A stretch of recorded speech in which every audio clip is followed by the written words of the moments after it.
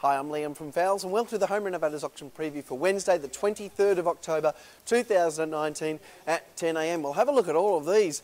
These are almost brand new ex-hire two-door fridges. They're 200 litres, absolutely beautiful. A lot of them have even still got all the plastic inside, so they're in really good nick.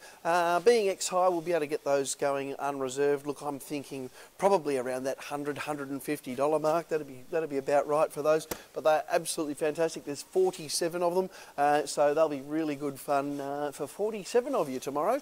Really nice. A heap more big screen TVs coming in. A couple have caught my eye. They're down here in this bubble wrap. There is a 65-inch Sony Bravia TV, and across the way there's a Hitachi and a great big 75-inch Akai Smart TV. I'll get them all going unreserved, so I'll start them away at $1 and we'll see where it goes. I've got some beautiful artists easels in tomorrow. There's a stack of them. There's 4 of these, 3 of these, and I think, what have we got here?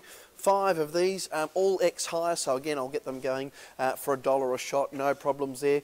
Some leftover white chairs from last week, again I'll start those away at $1. Really nice buying there. Coming through here now, heaps of Frankie sinks still left, probably about 300 Frankie sinks. They're about a third to a quarter of the usual selling price out in the field. Plenty of vanities as well as plenty of range hoods over this side, and all these range hoods I'll clear out. They've got mountains to clear, so I think this is the last of them now. If you want a range hood bargain, we can organise that for you, absolutely no problem. Another absolute ripper in this week on Wednesday. Have a look at this. It's the Windlesham 2 kilowatt Revolution electric fireplace with mantle, lifelike flames, 2 kilowatt output with 2 settings. What a fantastic looking thing that is, and there's 2 of them. So they'd be thousands and thousands of dollars worth in the shops, so someone is going to get a really nice bargain out of those. They are absolutely fantastic. Speaking of bargains, plenty of ovens still. I've got a heap of different ones here. I'll spin around, I'll come around and we'll have a look at all the ovens. So if you know someone that needs an oven, or if you need an oven, I've got plenty at the moment. Really nice ones. A couple of $100 a piece in most cases is what they've been going for.